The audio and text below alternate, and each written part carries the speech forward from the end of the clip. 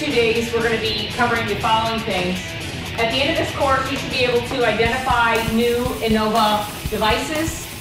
In which situation do I want to use the DVX versus the DGX? Understand the Enova system designs. Again, which situation do I do multiples of this? Do I do a 32 by 32? Do I do a 16 by 16? Do I need DX links? Do I need DX cards? What do they do? What are the differences? And then lastly, interact with the web interfaces. Most of this is, as I mentioned, plug and play.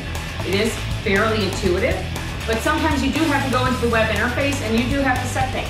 You can also set up labels so that it comes up with the actual wording you want on the front here. So I can talk to you about that. We can talk to you about how to set up the IP addresses, and then how do you talk to the Netlinks masters that are